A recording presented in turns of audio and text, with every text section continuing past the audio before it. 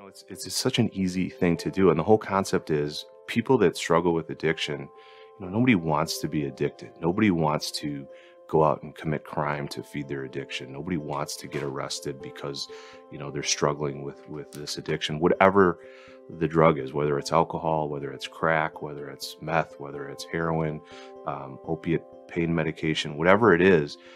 So many people in our community are caught up in this for a lot of reasons, and they're not bad people. They're not evil people. These are people that have a disease that want help.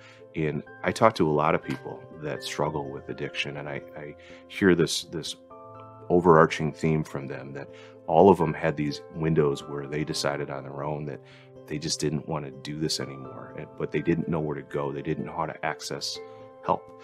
And we thought, well, here we're living in such a great community with a lot of resources compared to most other communities in Illinois. And if you have people on the one hand that are really struggling, that want help, but they don't know how to connect to those resources, and how can we expect somebody that, is laying in their bed at 2 a.m. to know which resources to get in touch with and how to do that? Because most oftentimes they don't have transportation, they don't have insurance. There's just so many barriers there. So it's very easy for them to kind of go back to what they know. And those cravings are kicking in, and it's easy to kind of just, go do what they're going to do. So the reason we built the A Way Out program is we wanted to give them just an easy place, a place that's open 24/7, that they could go to get access to treatment, and that's the police.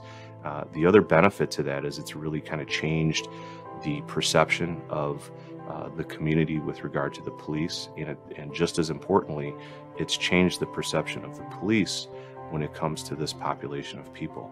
They no longer look at them as drug addicts or some scourge on society. They recognize that these are human beings. These are people's sons and daughters, husbands, wives, and they need help. They don't need to be locked up. They need help. And if we do that, not only are we doing the right thing by helping people, but we're also reducing crime, because these people aren't going to be going out and committing thefts and stealing cars and doing those other things. They're going to be out being productive, and that's what we all want. That's what they want, and that's why the program is so natural, because it's like, we have these resources, we have people that want help, and it's just about connecting them and through, perhaps the place that they might look to last, which is the police. But it's been really neat, and it's just been really neat to see the transformation of the police, how they've viewed their role differently, and they viewed this population differently, and they really want to help. They really want to help this population, and they've done so. Hundreds of people have come in and been given access to treatment, and it's been really great. So that's one of our proudest accomplishments. It's not something I certainly did on my own. There was a big team of people that worked together to get this going, and we're going to continue to grow it.